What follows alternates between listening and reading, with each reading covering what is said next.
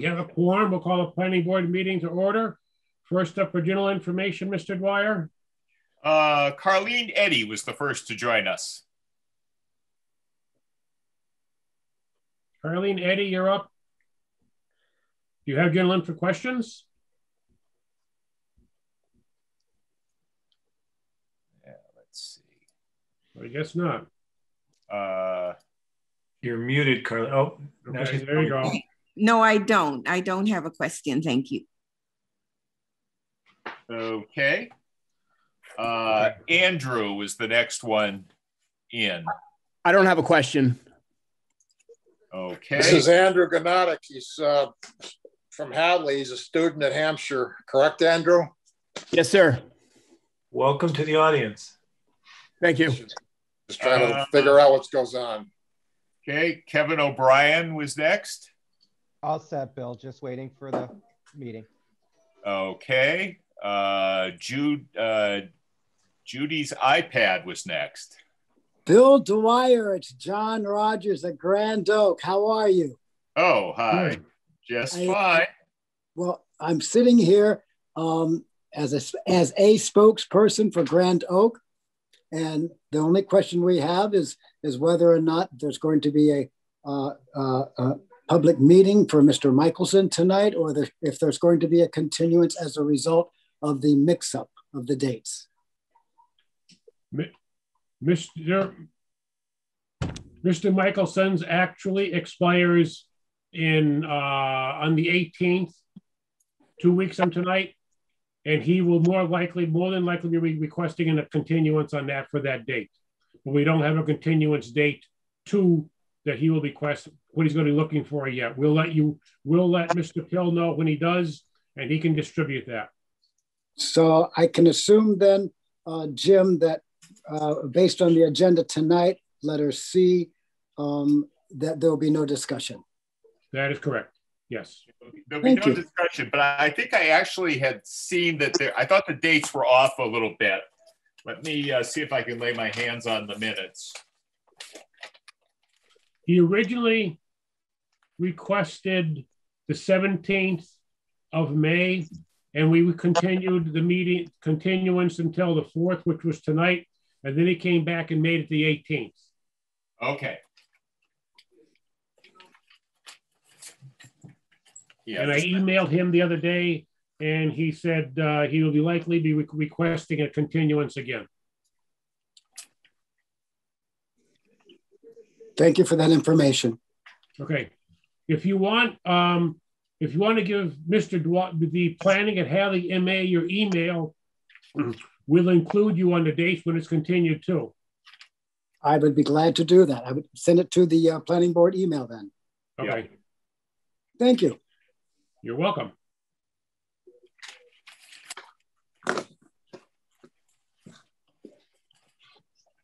All right. Then Jim Cunahan was next.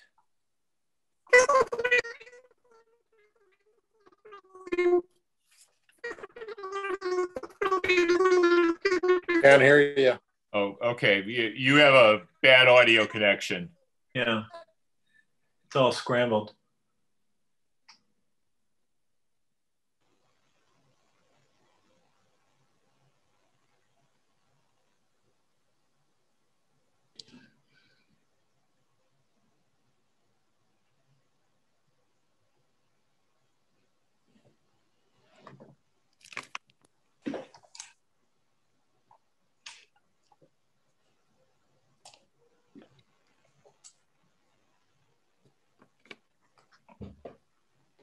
So Jim, what I'm going to do is I'm going to mute you as host and turn off your video and let you unmute and turn back on.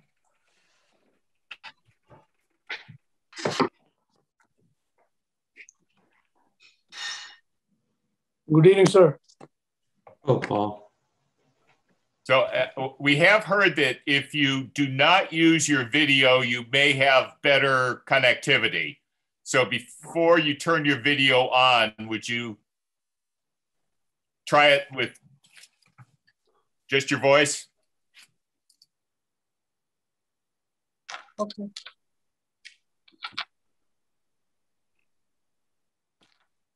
Yeah, hello. Hi, we're down to Paul's iPhone. Is that the same as Jim Cunahan? No. Yes. Okay. Jim Cunahan is still there. Jim Cunahan is still there. Yep. And Yeah. I would say he's here for the heirloom information when it comes time for the special permit renewal. Okay. Jim Cunahan, you may want to put your video on and mute, and then call the phone number. Okay. And then you can speak over. Yeah, let him try to. He's here for a later meeting. He sent us a text, so okay. He has some time to work through that. Yeah. And let's see. Kevin O'Brien's here for the other one. So there's Paul. Yes, sir. Okay. You are up. Okay. Okay, so am I here? Yeah, I'm going to speak for Paul for the most part. So this is Paul Naris, owner of Exotic Auto on the corner of Russell Street and East Street. As we all know, the state is taking his whole parcel for the widening of Route 9, and he is looking for a place to move his shop to. And he has an opportunity to purchase 10 to 12 Russell Street, which is for an auto house owned by Jeremy Ober, currently being utilized as a used car sales lot and ambulance storage facility. I don't know what you want to call it. Anyhow, Paul's just here to make sure that the change of ownership, similar use will be allowed by the planning board. Okay, what's going to happen to the ambulance place? They're going to be gone. Where are they going to? I have no idea. Okay, they still so we don't know if they're still going to serve Hadley or not. I don't know any of that, Jim. I can get a hold of the owner. He was trying to get into the meeting as well, but he had a problem. So I can text him and find out if you'd like. Well, no, that's neither here nor there as far as what would go on here. The only concern I have is that I went by the North Hadley garage site, the old North Hadley garage where he was permitted. I believe it was permitted for like 14 cars, something like that, 16 cars. I went by there today and there's at least 25 on the property, not including the two vehicles that are parked for the house. So he is far in excess of what he was approved for there. That's not a good thing. That's basically saying he's not complying with the site plan approval guidelines. So I'm hesitant to say anything about the Route 9 site because it's far more obvious. And if he's not going to comply with North Hadley, that's out of the way and out of sight. I mean, the one in North Hadley is extremely crowded. It's jammed with cars and pickup trucks. They're parked everywhere. Okay, so Paul, I guess you need to respond to that because I can't do that for you. Well, you know, the cars that Mr. Jim saw in the parking lot, those cars were finished and customers were going to be picking it up this evening.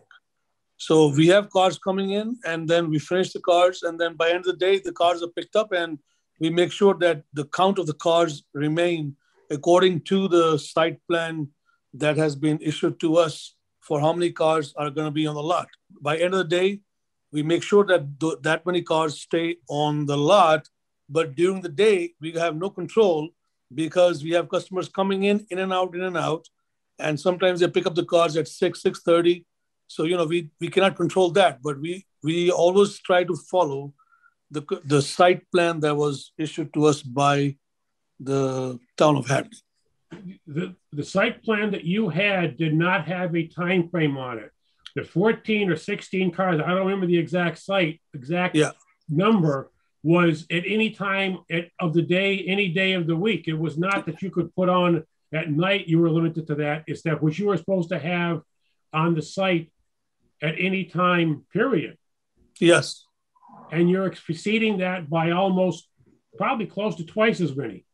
No, not twice to as many. I mean, we finish cars during the daytime, and people finish their work at 5:30, and they come pick up the cars at 6:30. I mean, we cannot control that because the cars before we close, they are gone. But we'll make sure that if you are noticing that, and I will make sure that 16 cars stay out and no more than 16 at any given time or day or whatever. Night. I went by there today and there's about 25 cars on your property. So you're exceeding the 16 or whatever the number is by at least 9 cars. I do understand that, sir, but the cars have been picked up. I will make sure from tomorrow that the cars are there 16. Okay? No, that's not okay. You're not supposed to have more than 16 cars, or I'm not sure the exact number. We can look it up and verify that. Okay. At any point of the day, any day of the week, you're not supposed to have more than that many cars on your site.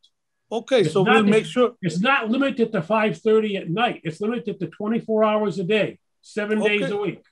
Okay, so we'll make sure that if the cars are not being picked up at 5:30 or after, we'll make sure that we put the cars inside the shop, and we make sure that there are 16 cars, whatever cars have been allowed to us. We'll make sure we comply on that. You're not going to see this again. That's my word. Okay, so if we can continue, we'll to have absolutely to have to do this and hold another site over your head. I don't like that. I like to have somebody simply complying with site plan approval without the planning board or the building inspector having to basically threaten you. We don't want to do that. We want people to businesses to simply comply, and everybody is good. So Jim, this is not a threatening thing. Okay, you're doing your job, and I'm supposed to be doing my job. So being said that, I will make sure that if it is 16 cars, we're going to have 16 cars from today onwards. You're not going to have this problem again, and I don't like problems. I don't like to give problems to anybody. Okay. I'll make sure of that. Okay. Okay, and my apologies. Okay for that. Okay. We'll keep an eye on that. We'll have plenty of time between now and the meeting, as far as of course, So what are you requesting, Randy? So he wants to be able to move his operation from the corner of East Street and Russell Street to 10 to 12 Russell Street. Okay. Is the site plan that you showed us what we approved for Jeremy Ober? Yes. Exactly. Yes. So what I'm assuming is it's a similar use. It's just a change of ownership, and that, excuse me, we don't need to reopen site plan approval, but that's, I guess, at your discretion. So the issue with Jeremy was that he was just going to do sales there and maybe some detailing or something like that. But I think Paul wants to actually do repairs there. That is correct. So Jeremy had his used car sales and from what I understand, the right to repair his used cars, whatever that may entail, but I'm not positive on that. So I did send around, I don't know if everyone got a chance to look at the site plan approval decision for an auto house. And I also sent around the plan that accompanied that, and I don't know if people had a chance to look at that. Yep. Want me to bring that up on the screen? Sure. Well, Randy, yes, sir. What are you requesting? Are you requesting a new site plan, or we go by the old site plan? I think we have we have two members aboard, and okay. We really have to address that as a new issue. All right. What Paul needs to know is if he will be allowed to move his business there in some way, shape, or form that is as close to what he's doing now as possible, because it is his livelihood, which he is about to lose.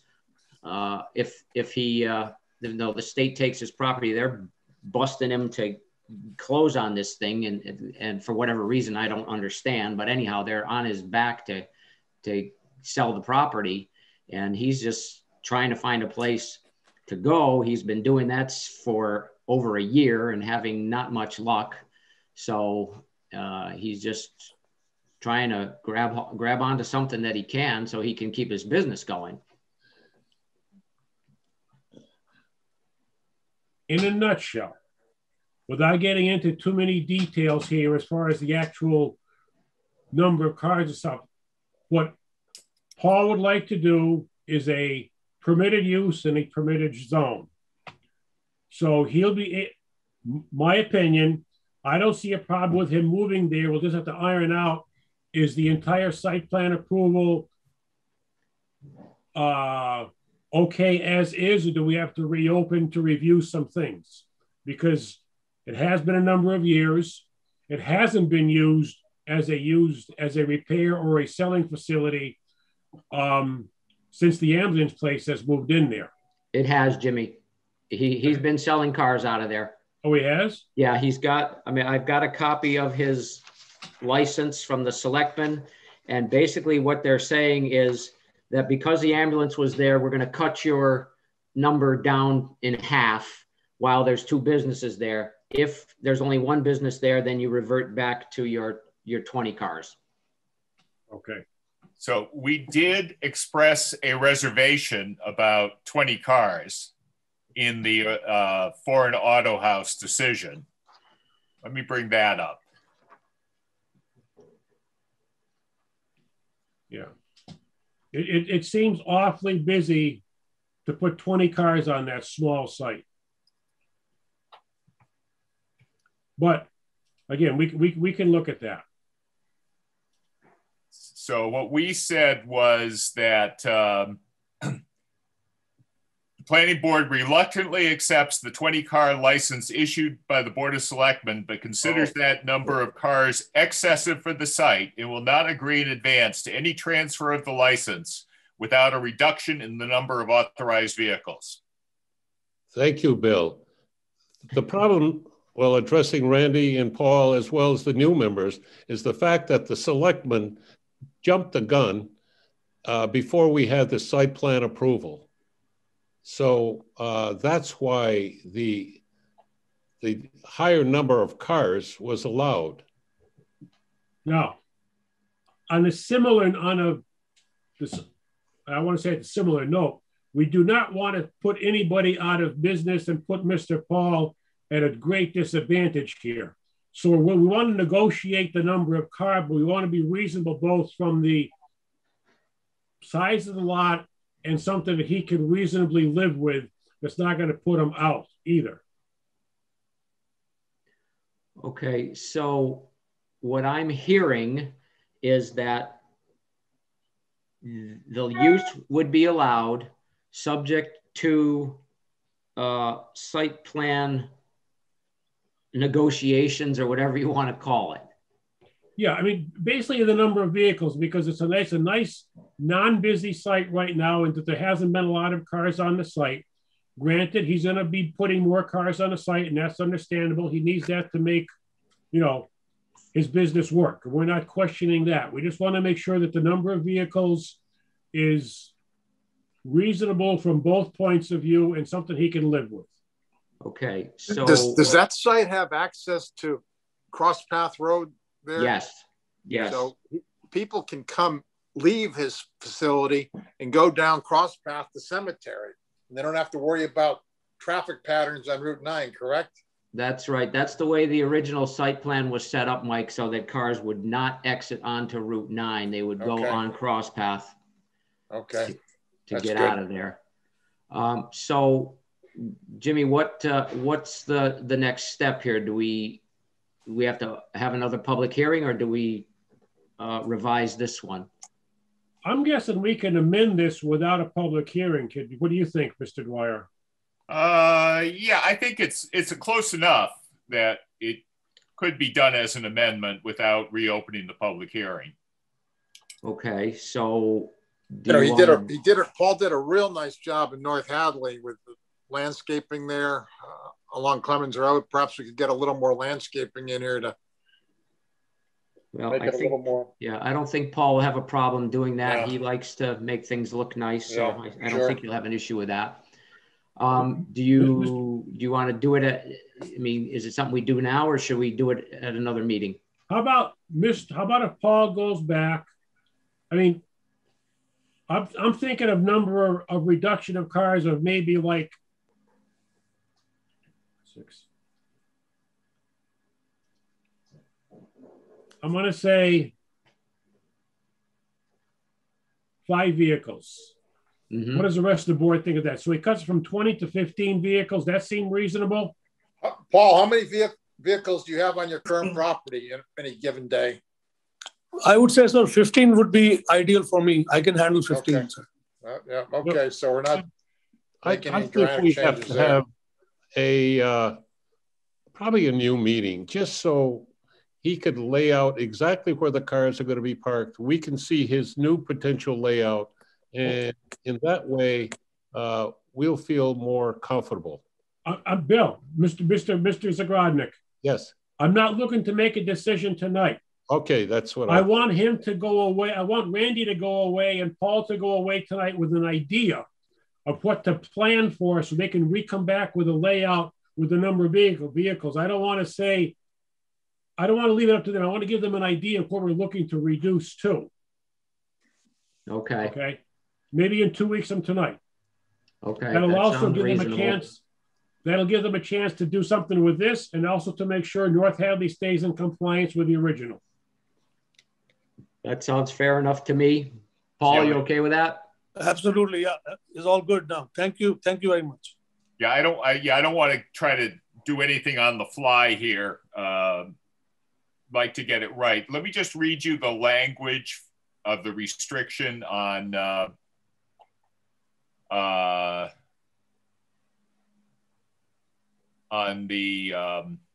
North Hadley, just so we're all clear as to what that was. And site plan and exotic, and that was the amended. So the limitation for exotic at the North Hadley location was not to exceed a total of 10 cars for sale and/or awaiting repairs, and not to exceed 2 employee and 4 customer parking spaces.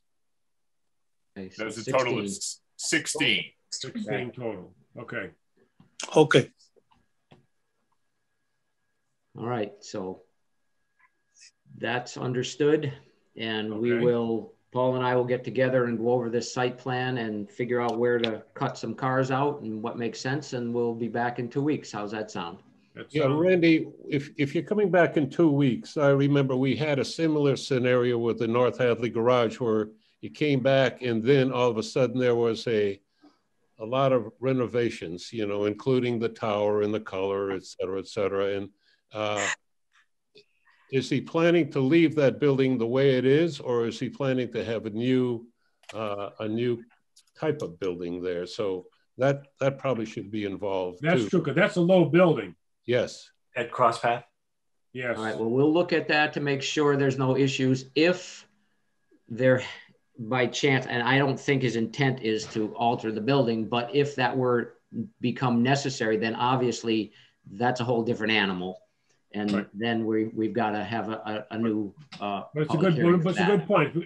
If something needs to be done, let's get it out. Get it out now, so that there's no down the road. Oh, by the way, we'll make sure that we'll get in the building, make sure that the lifts will work and there's enough ceiling height, et cetera, et cetera. Okay. Okay. Very good. Randy, great. Thank you, guys. Thank you. Just from a curiosity point of view, has the state been negotiating a price for the land, or are they just going to kick him out and then negotiate a price, or are they negotiating now? No, they've told him what they're going to give him, which is ridiculous in my opinion, but they're not budging. Okay. Oh, you know, it's not just the value of the land that they're taking; it's the value of the business. And I hope he's got good legal counsel on this. Nobody's disagreeing that Paul's getting the short end of the stick on this one. Yeah, for sure. So anyhow, no. All right, well, we'll figure it out and we'll go from there. Okay. All right, thank you. I've got one more thing before you kick me out, if I'm allowed. All right. Well, that would be because I believe you are next then for administrative affairs. All right.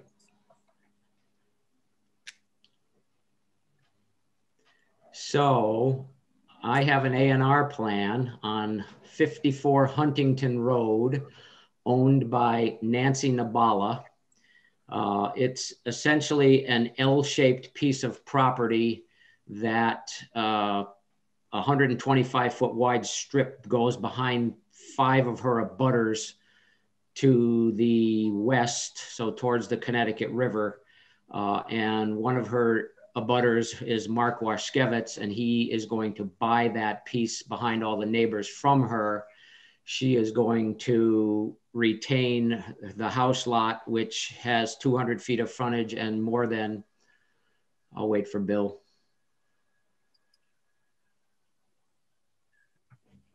Are we seeing that? We're just seeing your file manager. Okay. We're seeing all your bank account numbers, Bill. Yeah. That's right. I have to write them down. I can't remember them. All those offshore accounts. So let's try to get into it a different way. Who's this going to go to again? Peter Washkevitz. Where does he live? He is, if you're coming up Huntington, you pass the solar field, and then there's a swampy area, wooded swampy area, and he's the first house on the left after that. So parcel A is going to be conveyed to Peter Washkevitz? Yes. Okay. Have we seen that plan? I don't recall seeing it. Yeah, it went around, but Monday, it went around on Monday. Oh, wait a minute. It went to you. It went to you and me, but I don't think you sent it to anybody else. No. All right. Well, if Bill can get it on the screen, which I see it, so. Yeah. Randy, a question there as you proceed, over the rise past the solar field, past the swampy area, there is a right-of-way going to the fields to the north. That was a controversy in the past that the person that bought that house, evidently where Peter lives now, claims that there was no legitimate right-of-way. It went to court, and the judge says you cannot really landlock a farmer's land. Yeah. And is that right-of-way shown on the land? Well, I don't think I show it specifically on my plan, but I refer to another plan that it is shown on. And that, according to the law, puts everybody on notice to look at that plan. So it is out in the public eye. Carl's owns that piece now behind, it used to be Pipchinsky's, and Carl's owns it now. So I don't know. I doubt they're going to farm it. I doubt they need to access it that way, but the right-of-way is still there. Good explanation. Thank you. We actually, that's the right-of-way to 13 acres we have out there. And I know there was talk about solar on Carl. So that is, a right-of-way that they may, access at some point. Mm-hmm. Okay. Did that get it up? Yes, sir. Yeah. Okay. Okay, so there are 2 parcels shown, revised lot 3 and parcel A. So revised lot 3 is 54 Huntington Road. That's Nancy Nabala's house. It has 200 feet of frontage and 70,000 square feet. The 150-foot square will fit in the lot without problem. So that's a freestanding lot by itself. And then the parcel A, 2.2678 acres, is not a separate building lot to be conveyed to Peter Washkevitz And that's that. Everything complies that needs to. What's Nancy's street address? Oh, says 54? 54, yeah. So, Randy, there was some construction that went on in that house. It used to be a very tiny house. Is there an additional house there or just an addition to that small house? There's an addition on that house, which is reflected in the house you see on the plan. Okay.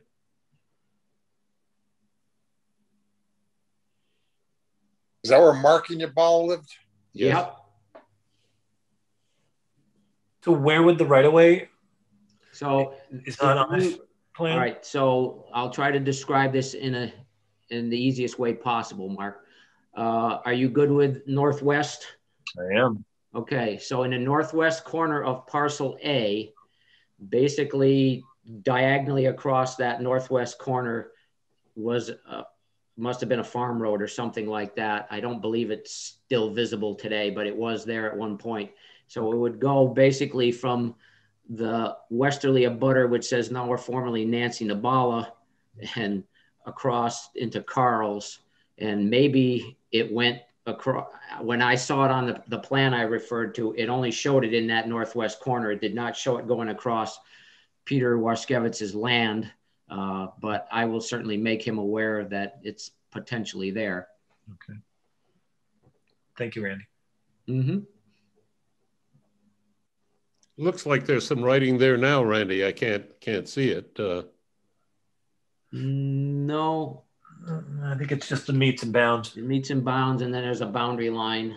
Okay.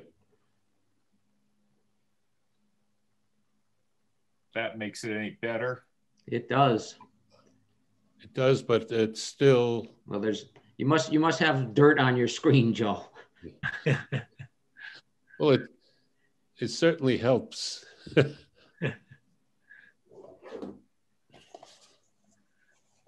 Mr. Iser, you are out of order. Not at all. It is a possibility. It's going to be conveyed to Mr. Washkevitz for Peter and or whatever. Yeah, his wife.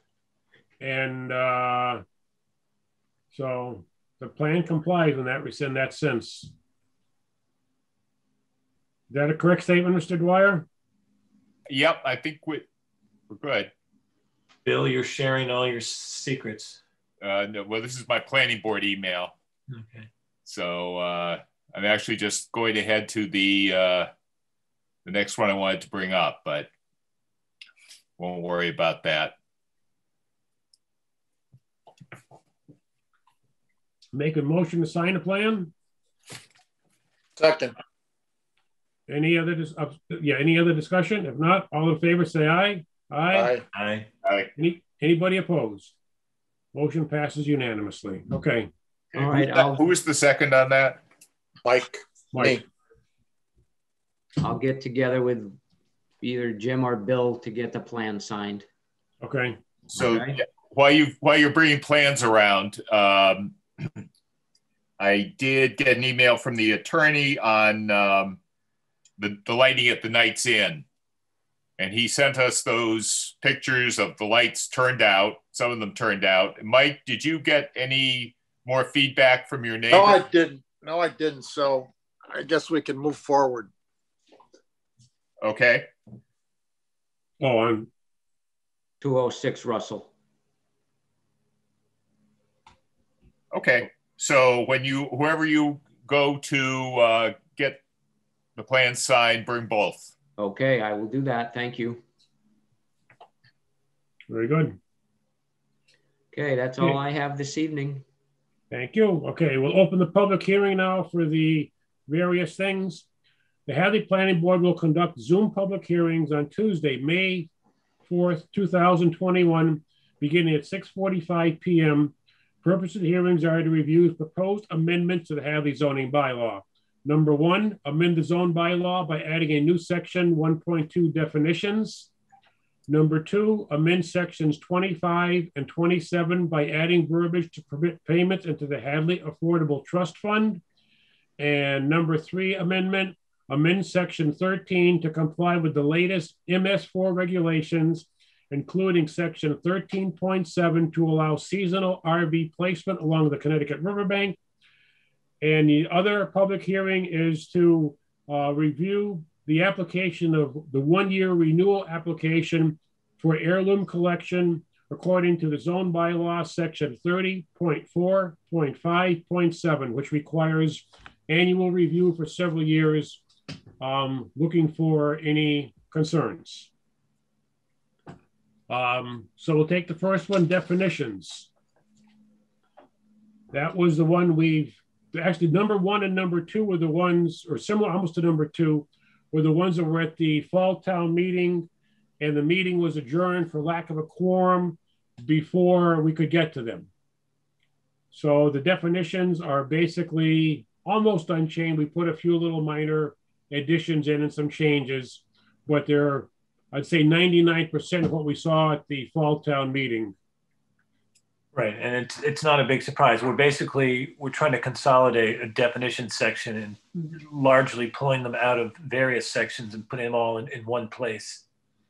Yeah, there are some added definitions that were never defined well, and this is something that even going back to Tim Nyhart, he had been eager to get definitions of certain things in and to consolidate them to make it easier in his own bylaw instead of looking all over the place, and because they were all scattered throughout the 30 some odd sections right now. And you're right, it's basically a consolidation and some clarifications of others. A good one to bring up, Jim, as an example is the definition of height. Building height, right? Right. Yeah, that's a good one. The building code defines height as one thing. We had always been defining it as something different. And this simply puts it in writing to the way the planning board and essentially the building inspector had been defining it. So now it's in black and white. Some definitions are a little bit different than a building code, but at least they're there. So if there's, discrepancies, you go by the Hadley zone bylaw definition. I will make a motion to recommend approval of the definitions article. I would second that. You have a motion and a second. Any other discussion? Any discussion from all in favor? Aye. Aye. Aye. Anybody opposed? Motion passes unanimously. Number 2, that's the one where we are putting into the regulations that right now, if the Affordable Housing Trust Fund was created a year ago at the annual town meeting, and when you need to comply with the inclusionary zoning, right now you've got to basically put them on site or off-site. This allows a developer a third option. You can still do either one of those two. You can also donate a sum of money to the Affordable Housing Trust, because sometimes complying with properties on site or off site can be a very cumbersome deal for the developer, and they would rather donate to a fund and be done with it and let Hadley deal accordingly with the fund down the road to make affordable housing however they may do it. So the Housing Trust Fund exists, but the means to donate into it do not exist yet. Can I nitpick, Jim? Sure. Is donate the right word since they're going to be required? It is not required. It is an option of 3. You have 3 choices. Donate to the fund, put the housing in the development, or put the housing in someplace else you may own off-site. So it is not a requirement that you donate, that you put money into this fund. You have 3 choices. What's his name that did the retrofit of the old Shady Lawn? Jelinas. Was going to put an apartment someplace else that he owned into the affordable funds. Now that this be an option, he may decide no, I want to, I'm going to donate, I'm going to put money into the fund instead. That'll be the developer's option. One of the big issues too was purchasing versus renting. When you're renting, the variables are more limited. When you're purchasing, there are just too many variables to try to figure out. Oh yeah, you're right. Almost impossible. When you rent a property, it is, from what the developers have told us, it's much easier to comply with a affordable rent as opposed to an affordable house purchase. Exactly. The research is a lot more, and I don't understand it, so I'm not even going to try to explain it. Exactly. Well, for instance, one variable is the mortgage interest rate. Somebody might be able to afford to buy something and qualify with all the income ratios when the rate is 2.5%, but if it goes up to 3%, yeah, boom, you know. Again, I don't understand it, so I'm not going to try to get into it. Well, I just thought I'd throw that out. Yeah. Any other comments on this one? If not, Mr. Dwyer? I make a motion to recommend approval. I'll second it. Okay, any other, all in favor? Aye. Aye. Any opposed? Motion passes unanimously. And then the third regulation is the MS4, and that's the one with the section 13.7, which probably sees the biggest amendment regarding allowing seasonal RV placement along the Connecticut River. That's one we've worked on quite a bit with input from various people when the time came up. So any comments on this one? Yes, please. Tell me how it is different, how it's going to be different from the current bylaw that allows recreational vehicles in the floodplain. And I'm concerned how this is going to come up at town meeting. So I just want to understand the difference so that when war breaks out. Under the existing regulation, under the existing bylaw, there's basically one RV permitted per basically building lot size. So if you want to put 2 campers on your property, you basically need, I believe it's like 60,000 square feet. Right now, and if you want to put 3, obviously you need 90 and so on and so forth. If you, under the new regulations, it is 2,500 square feet of property per camper. Campers must be placed, I believe it's 25 feet apart.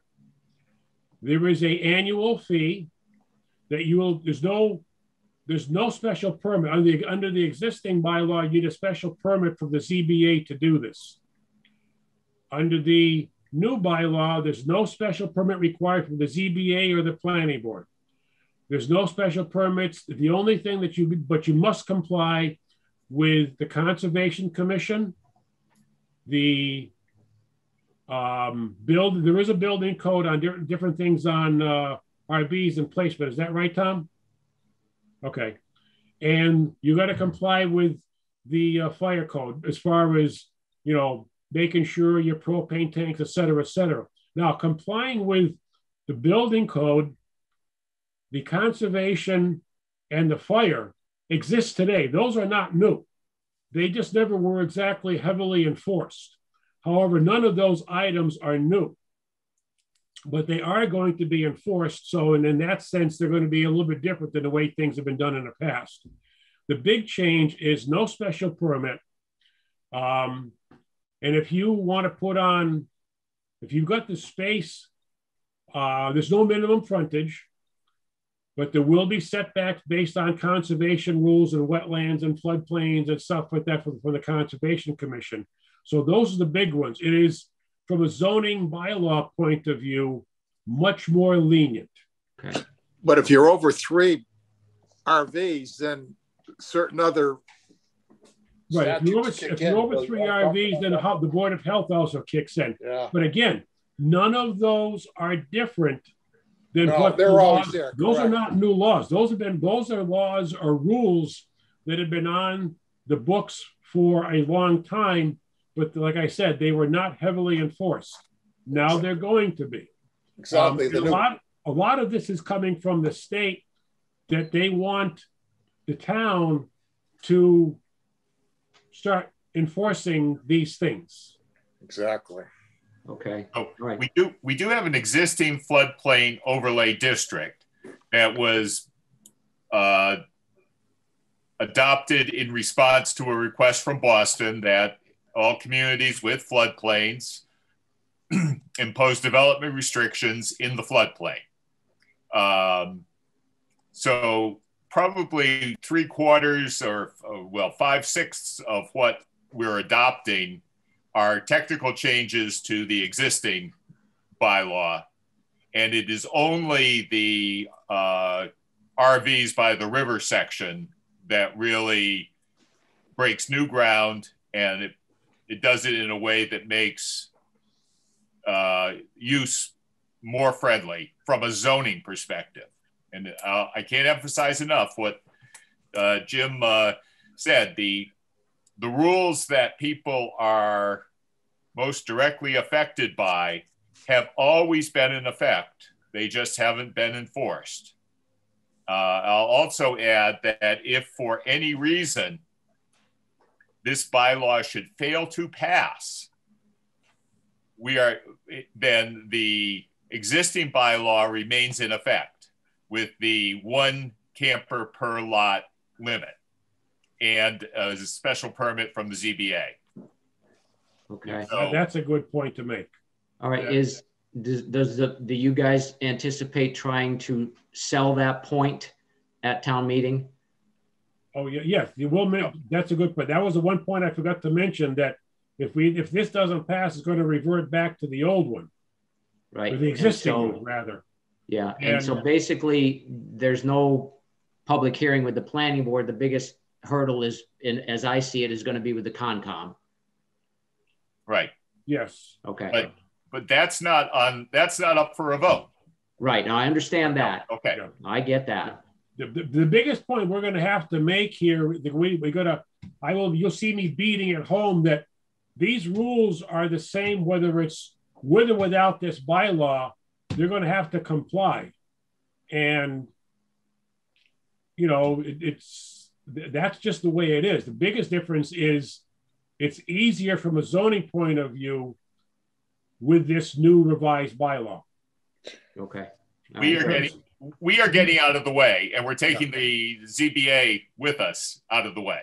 Yeah, when we started hearing all of the other things that the campers need to comply with because of location to the river, the zone bylaw isn't getting us much of anything.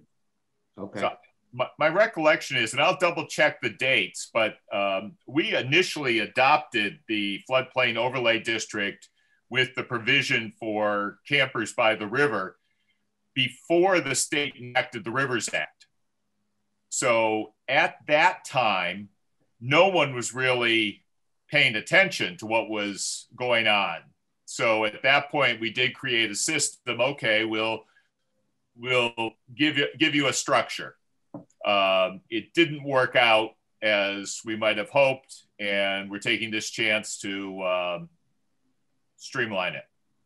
Okay, great. Sounds good. Thank you. Okay. Jim, is the frontage, did we put that provision in frontage on the river? Pardon? Remember you were saying the campers must have some frontage on the river rather than on a road? Yeah, the original one requires frontage on the river. The existing one, the revised amendment does not. But it does require them to space out the... But you're going to have so many square feet and so much distance between campers. So it is, you're going to have some provision there for having space. Yeah, and there's no requirement you're going to have frontage on the river. Right. You could stack them away from the river. Yeah, you could have some. You could put a camper. You could put a camper. Okay. Somebody could have a lot on the river. You could put something behind it. Okay. Yeah. Could I just it does provide that it has to be a lot with frontage on the river. Oh, there does. Okay. Yeah. All right. That makes sense because all of a sudden it could be Camp Central down there. Yeah. Okay. Away from the river. Just as a curiosity, in these discussions, we were told that in Hatfield and Northampton, people have campers along the river, especially Hatfield. No, and Hatfield doesn't have a bylaw addressing this. Yes, they do, Michael, and that is true. I actually own 9 parcels there, and it starts from the center of town. I can walk for about 2 miles, and there is not 2 miles, 4 miles, 5 miles along the dike there, and there are no campers along those sites. But then you're going to hit a spot where there's a dozen of them, Joe. That's right. That's all the way down towards the towards where the Mill River enters. So that was my point. Yeah.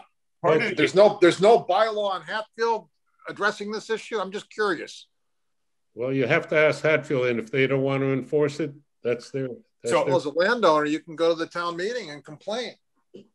So I did reach out to Northampton's zoning director and asked if they had a bylaw about campers on the river. And they said they do not allow campers on the river. Now that was from the, I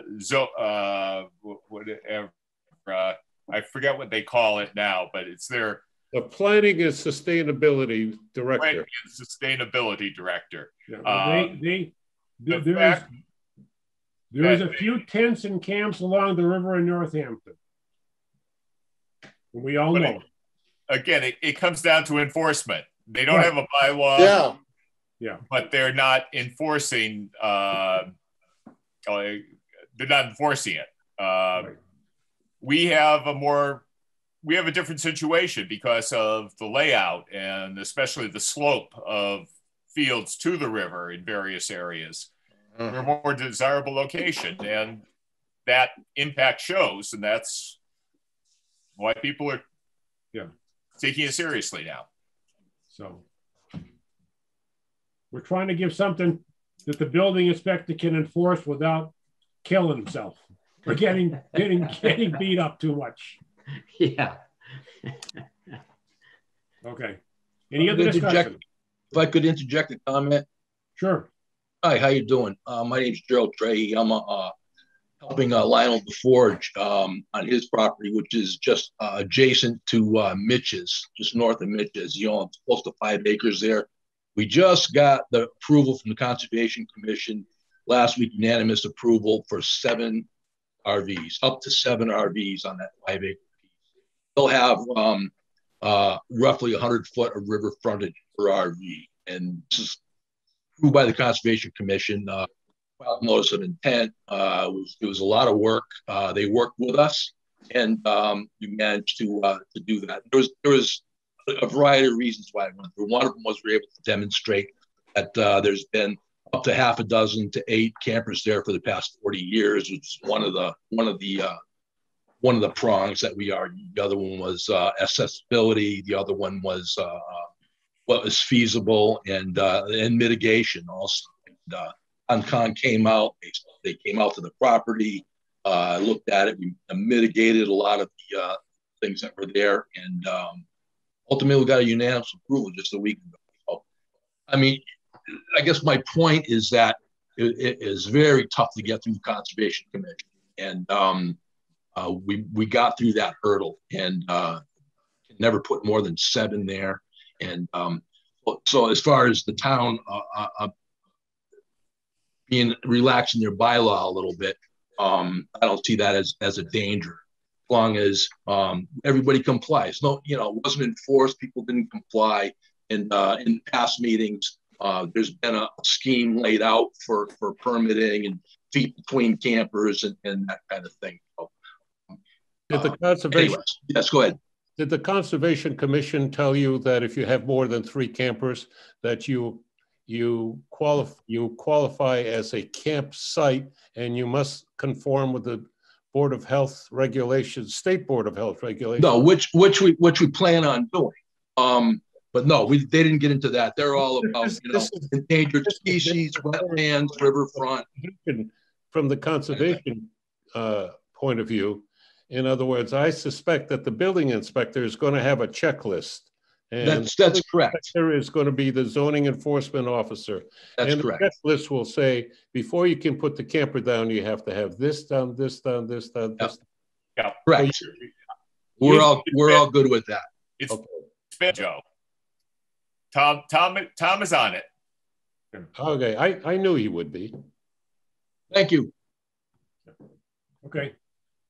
How many other groups are petitioning the conservation? There's one other notice. There's one other notice of intent that's under consideration right now. That's the only other one I know of. How many campers would that be? 4, I believe. Okay, thanks. And Mike, they published a legal notice, a page full of legal notices. Look at the legal notices in the Gazette over the last 2 weeks. Hadley Conservation Commission. All I know is what notices of intent were filed as of last week. So I don't. Yeah. There's probably, I would guess, at least a dozen, Bill. Yeah. Yeah. So there's quite a few. Doesn't mean they'll all get approved either. No, but I'm just saying there's a lot of hearings and there's a lot of activity on the as far as these RVs go or campers go. The conservation, a lot of public hearings. So finally, it'll be all done right. So that the difference is that some people did get special permits from the ZBA, but it was a fraction of what is out there now. It was probably, that was early, and there were relatively few campers down there.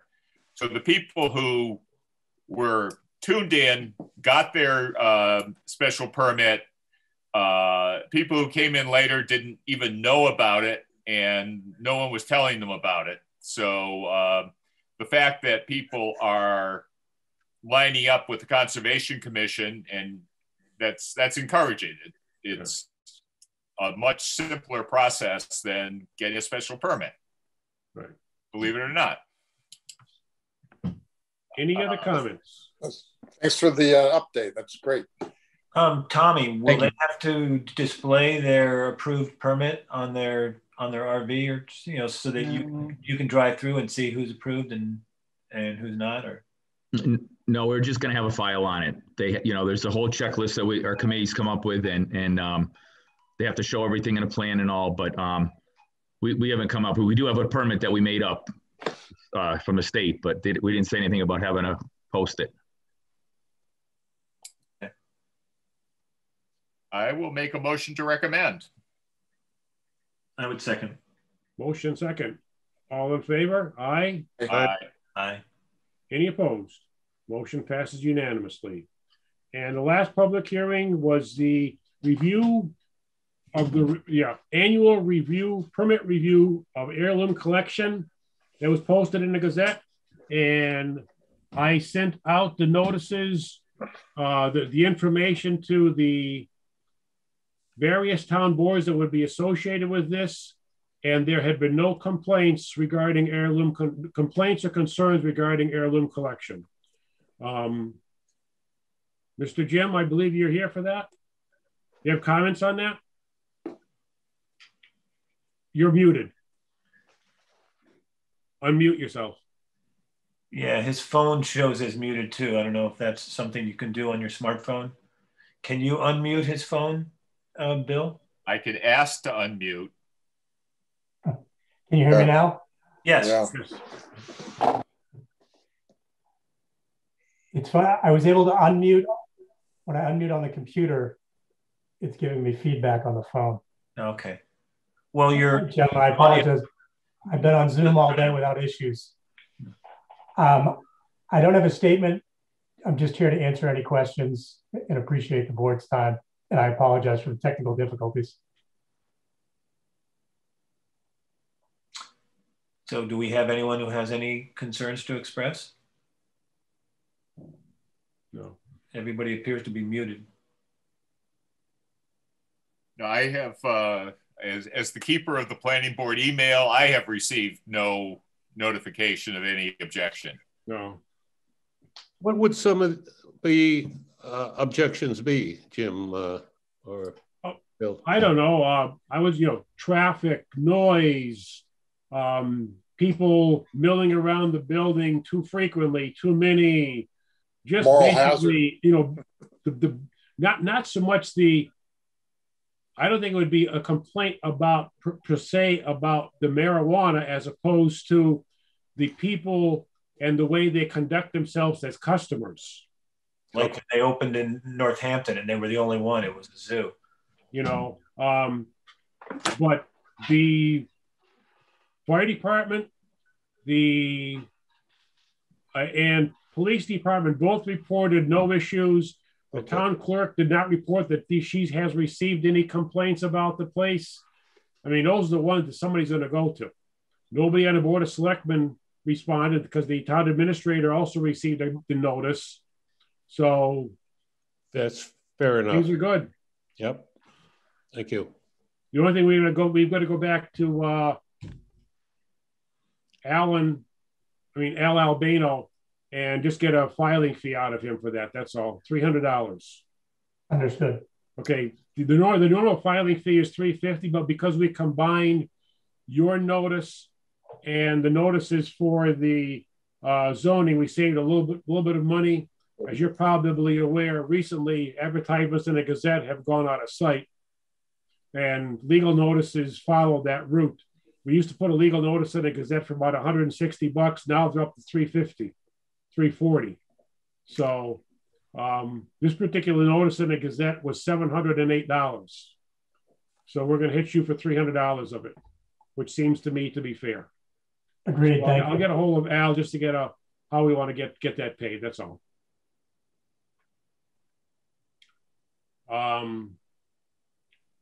Do we need some kind of a motion, don't we, Bill? But I'm not sure. Yeah, I'll. Hearing no concerns, should we make a motion to? What are we doing? We're renewing their permit. Yeah. Yeah, I'll make a motion to find that there have been no concerns and and to renew. And what's the term? How many years on the renewal? I believe it's a year for the first renewal. It's another year. Yeah, 1 year. And then after that, I believe it's 3, maybe? I believe it's 3. And then after that, it's no longer. Okay. After the 3-year renewal is up, then they're good. No renewals after that. So I'll make a motion to find that there have been no concerns raised and to renew for 1 year. I'll second that. Okay, and that would expire on when, Bill? So the bylaw actually talks about renewing in January or February. So let's just, I will make the renewal retroactive to, February. Let me pull up that section of the bylaw.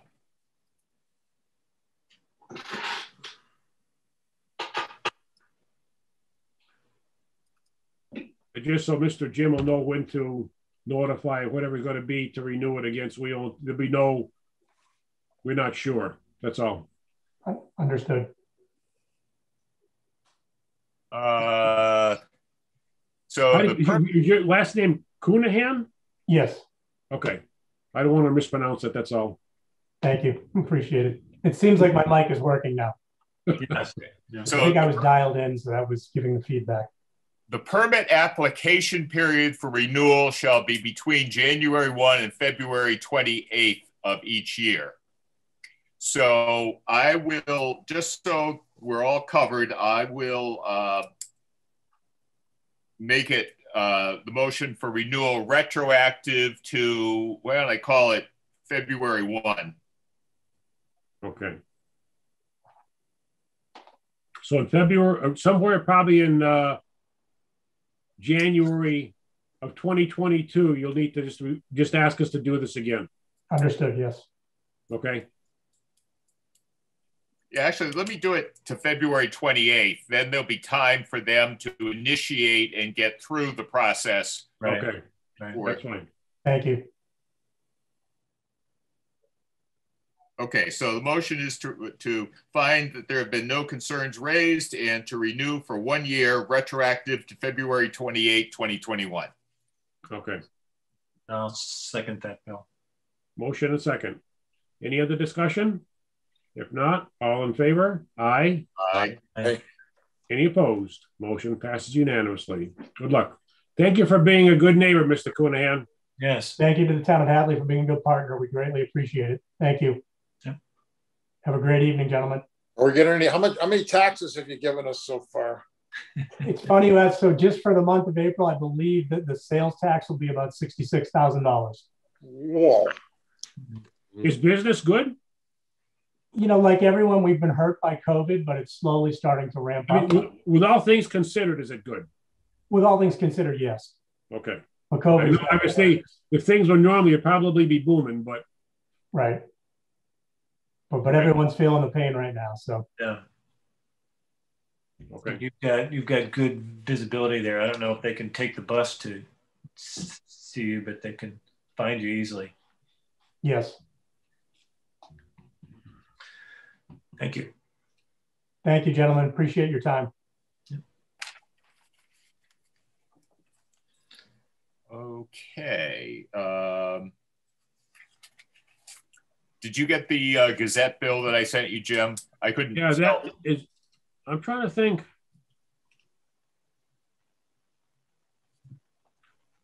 $324.86. This is for the. That has already been submitted for payment. We approved that at our last meeting, if I remember. Okay, I wasn't sure. Yeah. Now we do need to pay. You gave me one for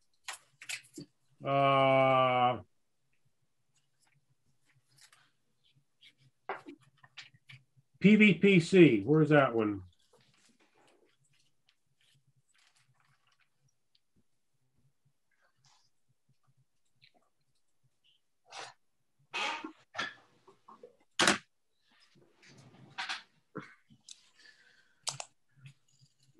Let's see. I think they emailed that to you and to me. Yeah, I'm looking for when it was.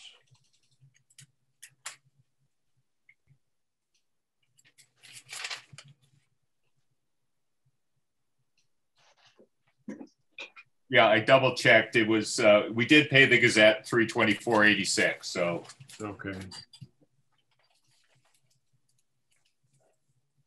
Well, here we go. Yeah. Okay. We did receive an invoice from Pioneer Valley Planning Commission for $2,905.33.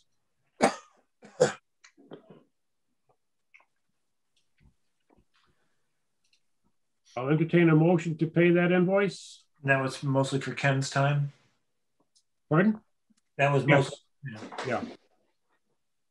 I'll make that motion. I'll second. The motion and a second. Any other discussion? What was the amount again? $2,905.33. 33? Pardon? 0.33? Yep. Yeah. 2905.33. Okay.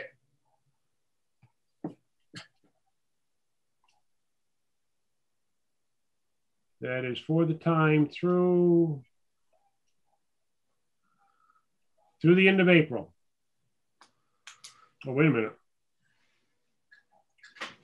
How are we doing on our annual budget with them?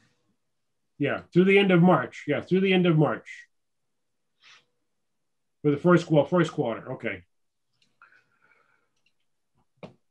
You have a motion and a second. Any other discussion?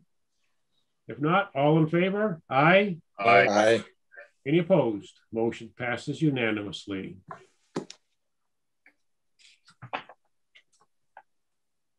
Jim, how are we doing on our PVPC budget for the year? On the what? On our PVPC budget. we're within our budget within. Oh, the $7,500. We stay within that budget. Yeah. If we ever go over, it's really usually by peanuts, because all the MS4 work that is being done by PVPC is coming out of a separate fund from the Board of Selectmen. We had a meeting last week with, we went over I think there's 16 pages, no, 30 pages of the regulation for MS4 for the planning board.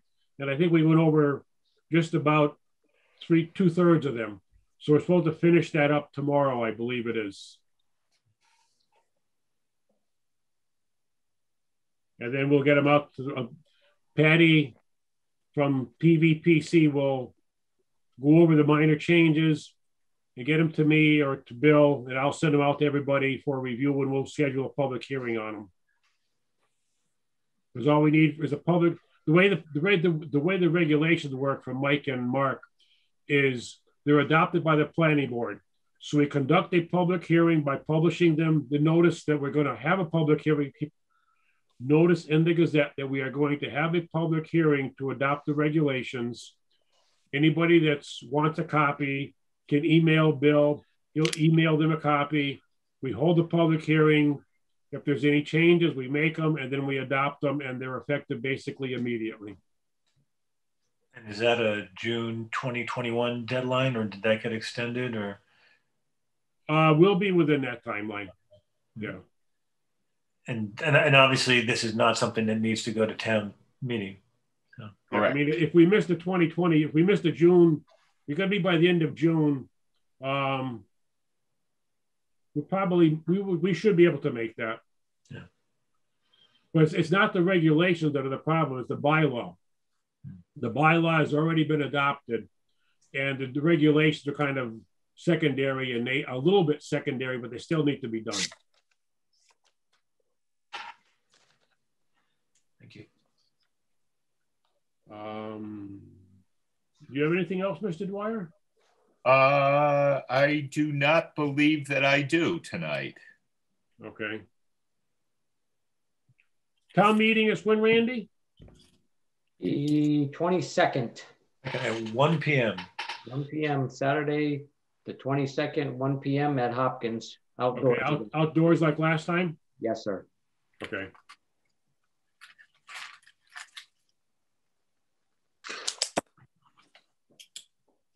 My stepson and his wife are going to be up here. I'm going to bring him to the town meeting so they can see how we civilized people do it. They're going to think you're awesome. They're going to think we're screwed up. That's right. The first time I brought Adriana to one, she said, if this were in Bogota, 5 people would have been shot already.